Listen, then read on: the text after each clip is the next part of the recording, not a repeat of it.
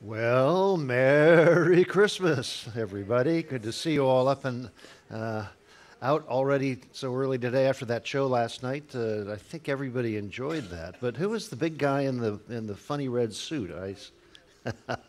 No, that was wonderful, and it's great to be out here on the high seas and the warm air and far away from the traffic and all of the weather back some places. And so it reminds me of a story about a elderly couple who tried to book a cruise, but it was overbooked, and so they were settling home. Meanwhile, their kids and all the grandkids were all over the different places, and they said, "Well, what are we going to do?" And so uh, the grandfather says, "Well, dear, I think I have an idea." He picks up the phone, calls his daughter, said, "I've had enough. Christmas Day, I'm leaving your mother, and we're going to get a divorce, and we just can't stand being alone together anymore." And she said, what? And said, "Well, here, ask her." She gives the phone to the mother, says, "Yes, that's true. I want this oaf out of my house," etc. And they said, and then the daughter says, "Oh, I have to call the brother. I have to call the other sister." And they call back in a few minutes. "Oh, we'll all be there. We'll bring the kids. We can't let this happen." "All right, well, we'll try. We'll wait one more day." They hang up the phone and said, "Well, dear, that worked this time. They're paying their own way, but we better not try that next Christmas." Anyway, so here we are. And as a sailor and a mariner, I have spent many a Christmas at sea. And depending on where you are, it can be a wonderful event. And of course, we have nice seas, and we had a good visit in Port Elizabeth yesterday. I wonder what the elephants do on Christmas Day other than take a mud bath yet again.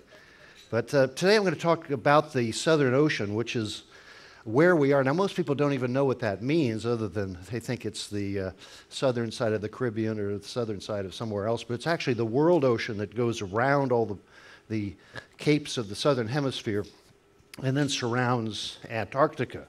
And so this is a term that is used by oceanographers to refer to the southern part of what is now called the world ocean. And of course, as Melville said, all of our continents are mere islands to the great ocean. And so here we have not completely accurate view, but of course we're off of South Africa, but then you have this great swirling of the sea all around Antarctica. And this is a very dynamic part of the world because there are some of the most tremendous ocean currents down where we are right now. And there is a current that goes all around the world. It's driven, though, by the Gulf Stream and the North Atlantic, and it takes Arctic water that drops into the depth of the Atlantic Ocean and then comes all the way down to where we are in the Southern Ocean and continues around the world and circulates up to the North Pacific and comes back as a warm current on the surface through Indonesia, the Indian Ocean, and then back into the Atlantic.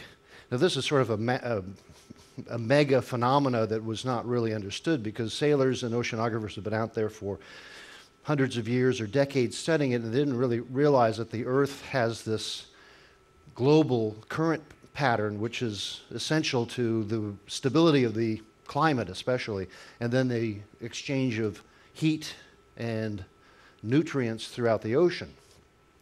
So where we are coming down. Those of us who are on the ship coming all the way down the west coast of Africa, we came into the Benguela current, the cold current that goes up the west coast of Africa. And now we're right off the tip where we're meeting the Agulhas current, which is a warm Indian Ocean current coming down by Mozambique. And then there's this great Antarctic circumpolar current that is sweeping around the world without any land to impede its constant flow. And that is flowing between 2 and 5 knots at all times around Antarctica. Then there's once you get down below the polar circles and right near the Antarctic landmass, you have these, let's say, massive eddies that go the other way. So the circumpolar current is heading from west to east constantly, as are the winds. Now, where we are, we have a bit of the continental shelf of Africa, and Cape Town's off to the left, and we're coming up this long and somewhat of a flat coast. It's not very dramatic. And of course, our next port in Durban is the third largest city of South Africa. But we've already passed these different capes. We sail out of Cape Town, Cape of Good Hope, then Danger Point, and finally Cape Agulhas, and now we're actually off this map right now. This was very difficult for the original explorers. Of course, the African natives came by land. They did not have boats to go around here. And so when the Portuguese finally came down to Cape Town and Mossel Bay, they were, first of all, greatly impressed by this land, of course. They were trying to get to India, though, and others had sailed around. Perhaps the Phoenicians came around. Perhaps others have sailed around here, the Chinese, for instance, before the Portuguese. But when they came in to these points, they would put up a cross and a claim for Portugal, but they continued on, didn't make the settlements of South Africa. That was left to the Dutch and the English finally. But they encountered the rough seas and the contrary currents, especially right off Cape Town, Cape Good Hope, Cape Agulhas, that was originally called by Diaz the Cape of Storms, because he came at a time of the year in the late fall when it becomes very rough down here. You may know the story. Went back up to Portugal, and the King João said, no, well, let's give hope. We'll call it the Cape of Good Hope because we hope we can get around it. And of course, Vasco da Gama finally did. When you come down here, you also see all of the stars are different. If you've been out on deck, particularly aft, forward to the observation lounge, where it's dark enough so you can actually see the stars. And the Southern Cross is now standing aside in the early evening to the southeast. But when by 3 to 4 in the morning now, it'll stand up and be the 4 stars and the 5th in the center of it will be pointing due south. Now, when Amerigo Vespucci first came down to the coast of South America, he considered this a sign from God that Christians were supposed to go and discover the southern hemisphere. And that in those days, as a navigator, you needed a star celestial navigation. So they were completely confounded what all these new stars meant for navigation. There was no North Star. The only southern indicator is the Southern Cross, which we can see tonight if it's not cloudy. They also thought there was land down here, just as some of the medieval maps showed there was a terra austral, which means there must be land further to balance out the harmony of the planet, let's say. Here's an earlier Portuguese description of it. Now that's South Africa there. And they thought that there must be another continent nearby, which is magically depicted as full of forests and natives and things like that. It wasn't quite that way, but this is the great passage between South Africa and now what we know as Antarctica. And in the exploration of the world, they had sightings of, first of all, the ice, and then they imagined that this must be coming from a bigger land. So here's a 1567 map made in Holland, which shows a vast Antarctic continent, even coming up and abutting South America, because the Drake Passage was not on the charts yet. So this is not quite what it was, but it impelled people to go down to the Southern Ocean and keep going further south to see what they could find. So Edmund Halley, the great English scientist, sent his ships to study magnetic variations and to test the limits of the oceans. And so he knew that there was this ocean down here, but on his chart he did not put land there because they had not found any identifiable land down here. And when you get down here in certain conditions, you have either terribly rough weather or else you have a flat calm like we have today. Pretty much it's not that rough. And when we left Cape Town, we had absolutely still seas for the first part of our day out, let's say, from Cape Town. And so you get illusions in the ocean. This happens in tropical waters too, but this is called Fata Morgana, or reflections from the glassy sea into the cloud cover, or other phenomena I hear that were the legends of sailors. Now this is an actual optical illusion you can get. You can see land, or you can see a ship upside down in the sky and things like that. And sailors, being superstitious, they believe that there were ships that were out sailing out there forever. Most famously, the Flying Dutchman, which was a Dutch vessel that was doomed to forever sail, and its course is around the Southern Ocean, and it has been sighted off of South Africa, most famously by a young midshipman on a Royal Navy ship back about 1905, who happened to become George V. So it must be true. So keep an eye out there. You might find the Flying Dutchman somewhere on our course as we go around the capes here. This is the course of the clipper ships, though. And so when you left Europe and you come down to get to Australia, you come down through the Atlantic, and then you take the westerlies, the roaring 40s, blowing all the way, taking you around the Cape of Agulhas and then to Cape Lewin in Australia, and then all the way around Cape Horn.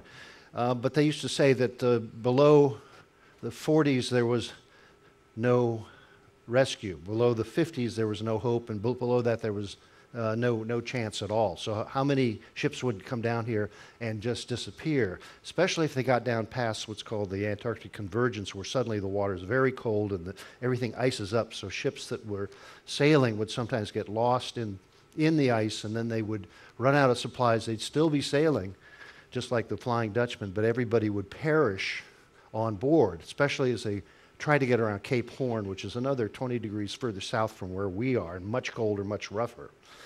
So, but here we are. I got Cape Agulhas, which is the most southern tip of Africa, and where the Indian Ocean and the Atlantic Ocean meet. But what they really are is the convergence of currents into the Southern Ocean. But they're characterized by these currents and winds colliding. So you have the Southern Ocean transpolar current, which is coming from west to east, and then you have the Agulhas current coming from the Indian Ocean, and it creates a great deal of chop.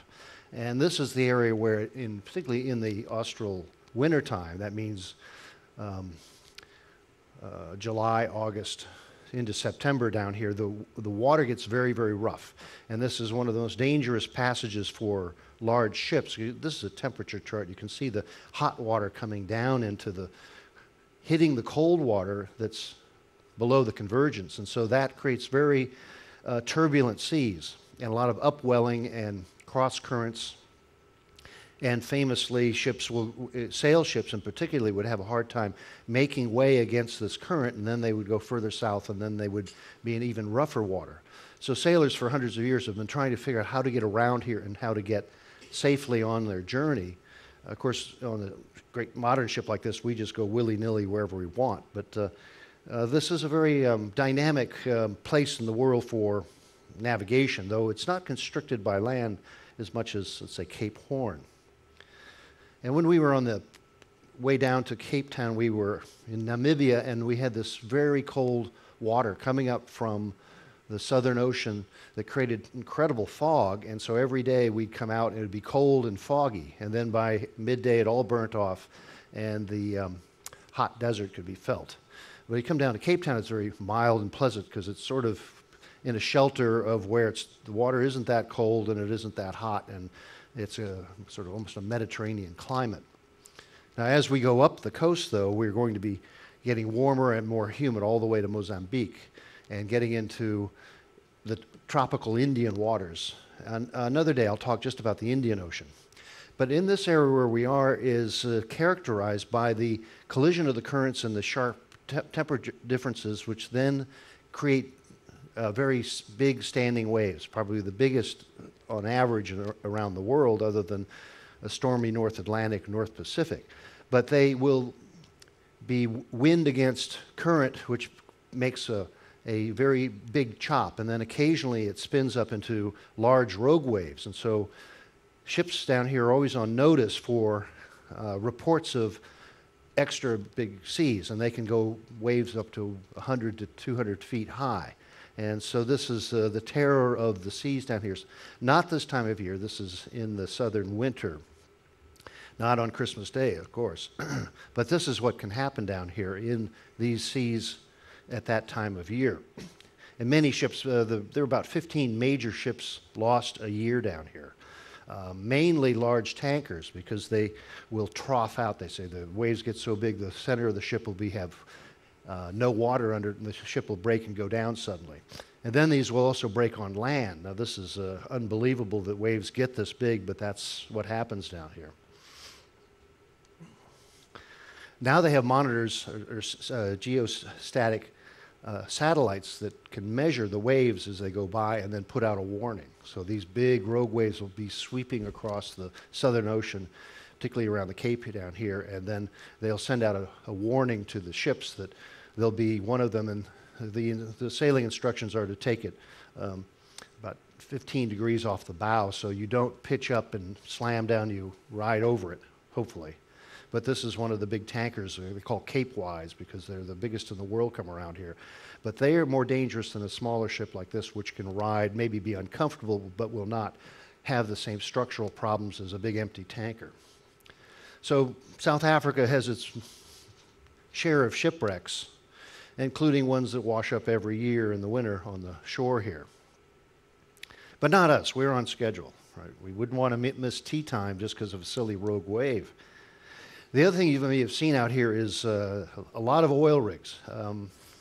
All the way from Angola down to here, we have been passing one rig after the other. So this is one of the new areas for exploration. Just in February, they approved drilling out here to test and see just off the continental shelf whether there'll be gas resources for South Africa, which doesn't have its own energy supply. So just day before yesterday, out of Cape Town, we were passing one of these rigs, and I took this picture off the ship here.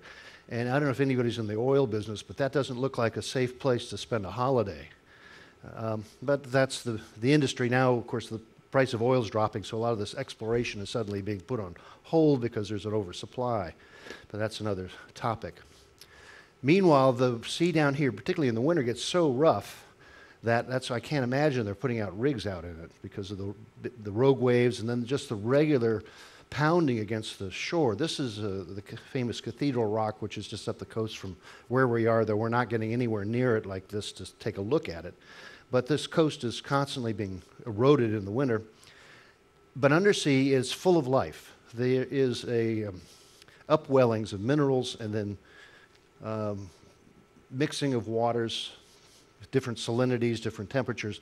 But what this does, it creates tremendous marine life. Especially famous are the sardine blooms, where there's vast schools of sardines that come in March and April, and then they bring lots of sharks and lots of predators in. So there's so many that people just wade out into the ocean with a basket and pick them up because they'll be driven ashore by the predators. This is a sort of a seasonal phenomena, though. It's also one reason why there are great whites here. Between the sardines, the penguins, and the seals, there's plenty for them to eat. And this is, you don't want to get close to these guys because they didn't brush their teeth. But it's sort of a frenzy in the water right near where we're going, off of Durban up to Mozambique. That's the richest of these feeding grounds in the seasonal migration, particularly of the sardines. And then we have porpoises and whales and all kinds of sightings. You can sit seasonally on the shore in this part of South Africa, see quite a bit of the dolphins and the whales. And of course, we passed some of the islands where they had a lot of kelp and colonies of the fur seals. Well, here are the sardines of various species and sizes, but that's one of the great harvests of this ocean here. And then down below, there's a lot of unusual creatures, let's say. And the deeper you go, they get bigger. This is a kind of a gigantic, almost like a bug, but the isopod. And in the depths of the Southern Ocean, there's quite a bit of unusual marine life. I'll show someone another day when I talk more about the tropical Indian waters where we're going, which is a great goal for divers. These are sea urchins in a kelp bed offshore here. And they're full of creatures, large and small, octopus, rock lobsters. Here's a curious one, the puffer adder shy shark. There are quite a few varieties of sharks that are endemic in these waters that are found nowhere else in the world. And then the great whites are the top predator, and still caught for sport, though I think they may get around to banning catching of any of them, even though they're very, very dangerous. The basis of all this marine life, though, are the krill, the vast schools, again, of millions and billions of these tiny shrimp that only grow 3-4 centimeters long. But that's the primary food for many of the whales, in particular, that come feeding from Antarctica, come up here to mate and calve in False Bay near Cape Town, and other waters right around here is where they will come to feed on a lot of the plankton, all the different life. And then here's an ice fish, which is a curious one that is in the waters here. It's just called ice because it's completely transparent. And then there are the various squids and cephalopods, all kinds of creatures, including giant squid. And off of here again, the sperm whale will come to hunt giant squids right off of here. And so now I'm going to go take you a little further afield around the Southern Ocean. There are quite a few French islands as a legacy from explorers who were looking for particularly whaling stations or coal stations, and so the French overseas territories include the Kerguelen archipelago, which is out right to the southeast of where we are, really in the middle of the Southern Ocean, though some people call it in the Indian Ocean, but it's really all the same here. But this is a very lonely outpost, and at the top of a seamount volcano that is slowly being eroded away. There are many others that have been perhaps above water in the millions of years, but they've eroded, so there's only a handful of these islands in this entire stretch of the Southern Ocean. And there's a French Navy base there, some scientists that have a station, but nobody lives there because it's completely cold and windswept all year round. Nonetheless, whalers and sealers went there to hunt. And so since 1811, there have been people there, and it's been a French territory.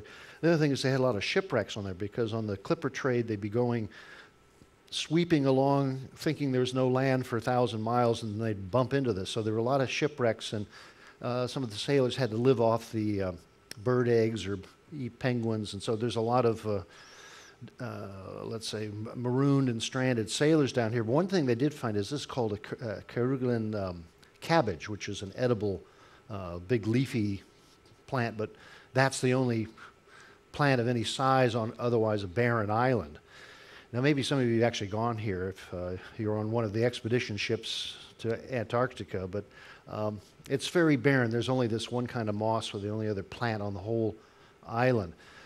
But then there are these manganese nodules that are on the islands and in the sea nearby. So there's a possibility this will be a major mining area if it becomes economically viable. But you can see the vastness of this ocean. There's a couple of other little islands, Crozet Island and a few others, but mainly you end up sweeping around through the vast ocean. This is really tremendous. It's if you want to sail all the way around it, it's over 18,000 sea miles right here. And then you run into a few other little way station islands. Again, French, Île Crozet. And again, they're seamounts of volcanoes. And they're not active now, but it's curious how in the middle of the ocean you'll have these tremendous peaks pop up. It's sort of like the Canary Islands, or we were in Cabo Verde. And again, this is a volcanism that's coming up from the sea, breaching and then slowly getting eroded. And then life takes hold in these places, all the king penguins. And I imagine most of you have been to Antarctica, which is the other side of the Southern Ocean, and all of the life that's down there. But just continuing around the world on the Southern Ocean, you have to pass Cape Leeuwin in Australia, Tasmania. That's the first full chart of Australia. And of course, the great vast interior of Australia was not known, but the coast became known by sailors. And this is the first, in Western Australia, the point of land that marks the entering the bight of Australia. And again, sailors will look for that light and know where they are because they have to stay south of that to get around the great continent there and then go on to New Zealand and continue on to Cape Horn. The most southern of all the Australian islands is Macquarie Island, which is essentially down south near southern island of New Zealand.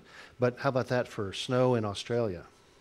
Again, it's just a scientific station. It's a stopping waypoint for researchers to go to Antarctica. Now there it is. That's Macquarie Island down the lower left side. And then you have Campbell Island, which is the most southern of the New Zealand islands. And again, a kind of a barren island. It's not that far from South Island, but this is again those in the weather there is this constant wind and cold seas, and some of the life on the island is merely tussock grasses and birds, lots of birds. So this is a feature of all of this part of the world. There are, even though it's very rough weather often, the birds seem to thrive down here because of so much fish to eat. So then you continue all the way across the Pacific Ocean, you end up in this great piece of land. I'm sure you've all passed around Cape Horn or the Straits of Magellan. This is a very dramatic part of the world also, and Cape Horn is down the tip of off the archipelago of Tierra del Fuego. Though for safety, most ships will go through the Straits of Magellan because you want to avoid the great Cape Horn, which is that ragged, they call the ragged face of the devil whenever it was sighted. But again, in the summertime, at least in this time of year, if you're there, it's often calm. But in the winter, it roars and has standing, tremendous big waves, 50 feet high up our course, and then howling gales constantly. So this was sailors call this the Mount Everest of the sea, because to get around it was often so hazardous that it's estimated 1,000 ships have sunk right off there, and there are about 10,000 casualties right off those rocks, essentially because they could not sight the stars in the bad weather. They had only a dead reckoning to see where they were, and they often came to demise on those rocks. That was a major trade route, though, before the Panama Canal, to get from the Pacific back to the Atlantic, back to Europe. And so every day ships would try to pass it. It often took up to a month just to get around the points of it. And of course now it's gone down, people just go there for pleasure mostly, not that much trade down there. Well, the first to sight Cape Horn was Sir Francis Drake. He did not want to get through the Straits of Magellan because the Spanish would attack him. So he went down and out and got blown back and down south in the storms and on a ship, the Golden Hind. So he was the first one to make a note that there was a large sea below Tierra del Fuego, and that's why the passage is named after him, the Drake Passage. And that's about 700 sea miles till you get down to South Shetland Islands and the Antarctic Peninsula. Again, maybe you've taken that trip. It can be very uncomfortable, to say the least. It's so rough, though, because it has the highest volume of water in the world going through the most narrow channels with these ridges and cliffs and depths. So it is estimated that it's 175 sverups, and that's an oceanographic measure for 1 million gallons a second passing there. So that passage has as much water going through it every second, more than all of the rivers in the world. And that it has tremendous subsea pressures in there, because the whole southern ocean and the transpolar Antarctic current goes squeezing through what is essentially a trench that's pinched by the Antarctic Peninsula and then the tip of South America. That's why it's so rough. It almost looks like the land itself has been swept to the east by all of this strong seas. But that's just the way it looks. It's actually the chain of the Andes essentially continued all the way down to Antarctica, and as they pulled away, they left this trench. But it's very, very rough waters, more than we'll have right here, at least this time of year. Then there are these other islands that are, again, volcanic ridges being all the way to the South Orkney and South Sandwich Island. Again, these are rocks with only birds on them. This is the great hazard of the Drake Passage of the Diego Ramirez Islands, which are further south and west of Cape Horn. But again, sailors would not know quite where they were, and again, they just collected shipwrecks like a hobby. I was once on a ship that was grounded there. And they are raggedy volcanic spikes, essentially, and very hard to see in bad weather.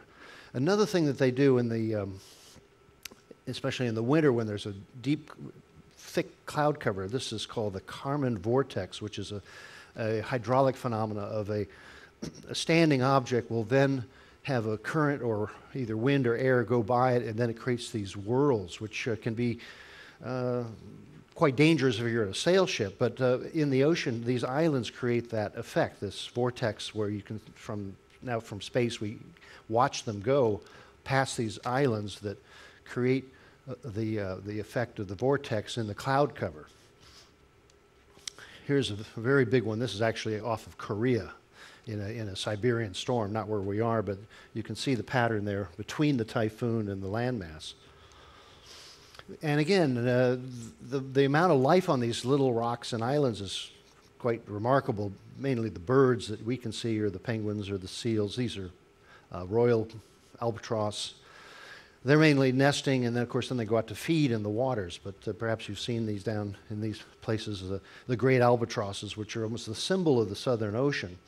And, of course, for years, they would hover over sail ships. It was considered very bad luck to shoot one or try to catch one. It would doom the ship. So, and even in the roughest weather, they are seen placidly gliding over the whole thing. And it's said that they're the sailors who die at sea become an albatross in their next life, just to keep an eye on their mates. So here's the sooty albatross. If you go down to Cape Horn, this is the monument to all the sailors that have been lost off in the Drake Passage. And it's actually 2 pieces of metal, so as you walk around it, it animates the image of the bird. And there are many, the shags, petrels, Arctic terns. I don't want to put them all in my view here, but of course the favorite is all the different kinds of penguins, which are endemic all around the Southern Ocean. They come up to to South America, Africa, Australia, New Zealand, and they are our best friend. Though I always, when I'm with kids and I say, well, penguins don't really talk, don't believe that in the movie, but they can dance. Then there are all the seals, especially the great elephant seal, the great bulls bellowing at each other. And if you've ever seen those live, you'll never forget the odor. And then in the sea, there's vast riches in the Southern Ocean, all the different dolphins and whales, killer whales, which prey up on the seals. There are killer whales all over the world. They're the most widespread of all of the orca. It's the proper name nowadays, but they are hunting in groups and are very social, but they travel all over the world in their lifestyle. Where we are now, there's the bride's whale, and it's a mid-sized whale, about between a sei and a fin-sized whale, up to 20 meters long, not as big as the great blue whales that, again, are migratory. These actually stay in the bays and are year-round off of South Africa. And they used to have whaling stations. It's actually, the name comes from a Norwegian whaler who set up a station down off the South African coast. But these, again, are coming and staying here to feed on the rich plankton and small bait fish. But if I was swimming, I would want to not get too close to that. They're not toothed whales, they're baleine feeders, so they gobble up and strain and live off the small fry. Well, then I'm going to go on just to Antarctica, because that's the bottom of the world, and that's the fantastic place. Again, I imagine many of you who have been there, and it's only in the last century that we got it at all. Now, the first explorers went down there a few hundred years ago and ran into the ice and did not land. Now we know the extent of it, and there are some 23 research stations. And the Antarctic Convention, though, prevents any either mining or territorial claims or any military there. So it's a special place on our planet. When Captain Cook came on his second voyage, he came down into the ice, and he did not sight land, though. There was a Captain Palmer, who was an American sealer, who was the first one to actually land on the Antarctic Peninsula. But again, they came down into this fantastic world of ice, and it was so hazardous for these sail ships. And of course, many were lost. This is James Weddell, 1823, came into the Weddell Sea, named after him. And that sea has a gyre that tends to trap ships, like Shackleton. Other Navy and other commercial ships came down through the 1800s to try to survey it, but the place is so vast that much of the coast of Antarctica is still unsounded to make a detailed measure of the, particularly under the ice cap. So this is Shackleton's ship, the Endeavour. They got caught in the Weddell Sea and then crushed and sank. A few years ago, I was on the great German ship, the Hanseatic. We went down and retraced that voyage, and in the same place we got trapped in the ice, but pushed our way out, fortunately. And we followed the whole journey. Unbelievable that they got out, disloaded their ship and then walked all the way back to eventually rescue. But since scientific stations have been down there, it's been very difficult to keep them open from all of this ice that accumulates seasonally. Here's on the Ross Sea and where the McMurdo Sound scientific station is, and they had to bring in the Navy to push the bergs away, the tabular bergs these are called, to get into the land, be able to supply the station. Of course, now most of it comes down just flying. But these great ice shelf, this is of great study because if the great shelves, especially the Ross Sea shelf, breaks off more and drops into the sea and floats out, it'll dramatically raise sea levels around the world. So there's a lot of study about how the ice packs in, how it gets caught on the continental shelf of the rocks that are very deep below the sea level, and then they break off.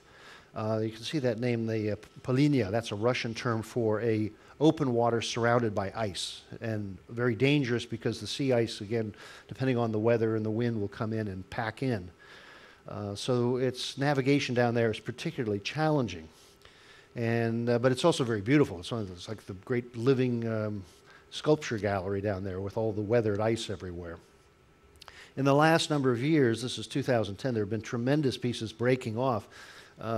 These are the size of many, many kilometers long and wide, and also very deep in the ocean because only 1/6 of the ice is above surface. So this is tremendous reservoir of freshwater ice, and then as they break off, they send all the smaller icebergs out, making it very difficult for supplies or getting into places. So that's why there's a mention, at least in the Antarctic Convention, they were debating whether or not to ban all cruise ships from going down there that are not rated for the ice. And the ones that go on expedition ships are rated so they can get out when the ice catches them. They're not really breaking their way through big ice, but even small supply ships often run aground or else are pushed in. We once had to rescue people from an Argentine ship going to the Argentine station, and that ship went down in Palmer Bay, and it's still down at about 2,000 feet and still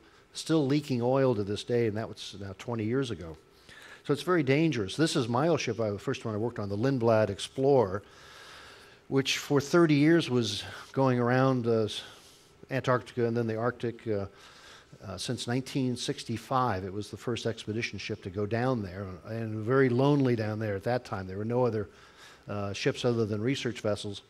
And then in 2007, that, under a different owner, ran on some ice off of South Georgia Island and sank in 6,000 feet down. So that's one of the first expedition ships that met its end down there. But meanwhile, life goes on, and it's a fantastic place if you haven't been to Antarctica. I recommend it because of just the visual qualities of quite dramatic. And it's in the austral summer, it's not that cold. In the winter, of course, it's dark all the time, and it's very, very dangerous. But I just took these pictures there a few years ago just to show how dramatic the ice can be, though, again, it's very dangerous. You have to be very careful around it. You can see the underwater portions because you can come up and either the waves or just the action will either push you onto the ice or else the ice will fall on top of you. So Antarctica is really the big question down here because the climatic changes in Antarctica will have a great effect on the rest of the planet, especially South America, Australia, and South Africa.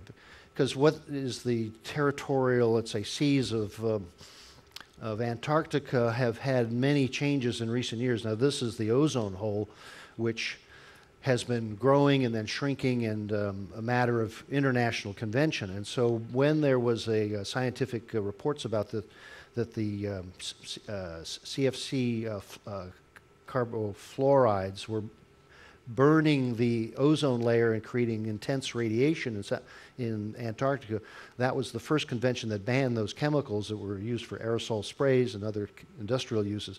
That agreement to change the chemical uses, including halon for fire extinguishers on ships, to have other agents that will not deplete the ozone. Now the ozone hole has been shrinking, but nonetheless, whenever you go down there, and even in the southern tip of Patagonia, if you go out without a hat, you risk very serious sunstroke. And so hopefully that will close up and be a problem of the climate that we may have caused and we have hopefully solved. This is a complex chemistry of where oxygen has extra radical, and then in the upper atmosphere it shields the atmosphere from radiation from the sun, but of course on ground level it is somewhat toxic, as in smog. But it's been going up and down for quite a while, and so everybody's watching to see whether it's going to be higher or lower in the seasonal transition in Antarctica.